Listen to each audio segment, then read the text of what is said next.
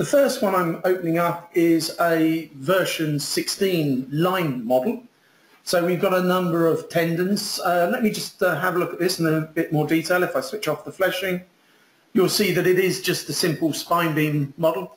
So that's where the main sections are. We've got some columns here. The columns are connected to the main superstructure using a constraint equation. And if I just switch back on the fleshing, I can go to the sections and switch one of those off. And invisible. And you can see it's a multicellular box structure that we're working with here. So this is a very simple line beam analysis. It's going to be good for global longitudinal effects, but because it is a line beam, it does have the sort of shortcomings that lines have. In fact, I can't really look at the transverse analysis using this structure. So I'm going to open up another model. So this was created in version 17. It's the same basic structure, but this time we formed it using shell elements. So we've got the structure here. If I switch off the fleshing, you'll see that it's got shell elements, and if I go to the end and switch off this section here, invisible, you'll basically see that it's that same multicellular box structure that we were looking at before, basically. Let me switch the ends back on. So it's a simple model, but it's good for looking at the post-tensioning. Now at the moment we've got the post-tensioning load assignments for 3 of the webs, but I haven't got the post-tensioning assignment for this web here. So the right external web hasn't been created. So let's go through and create that. Now before I do that, I'll show you that I've already created a right external web profile. So this is the profile vertically and also on the incline that we've created. And we've created tendon properties. Now these sheets are very similar to what were used in the multi-tendon wizard before. These have now been turned into utilities that you combine in a load attributes.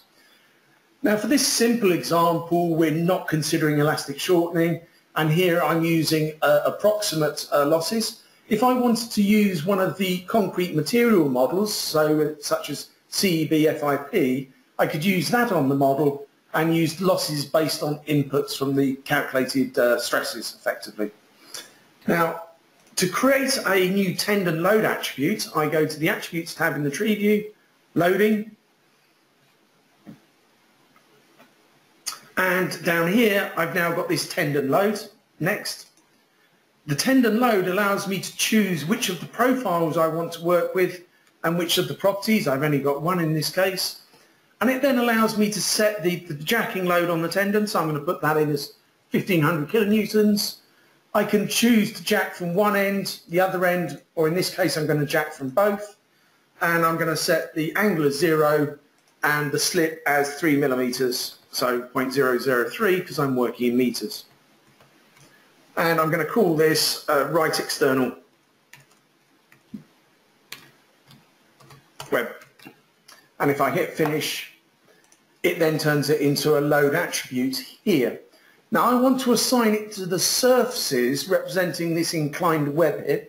Now to save time, I've already created a group of those surfaces. So if I just right-hand mouse button on that group, select assignments, it will have picked these surfaces here. I can then use the load assignment as I would any other attribute. I can just drag and drop.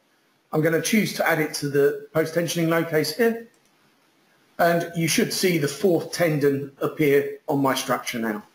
So I can then save the model, solve it, and show you the results of this shell model with the post-tensioning.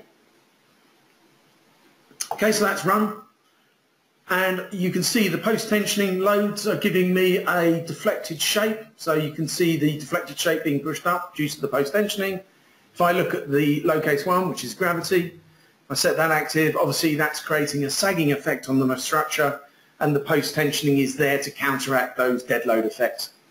Now one thing I just want to talk about here as well, if you've got an existing version 16 post-tension model, if it's being created using the single tendon wizard, those loads will be remembered and the model will just work in 17.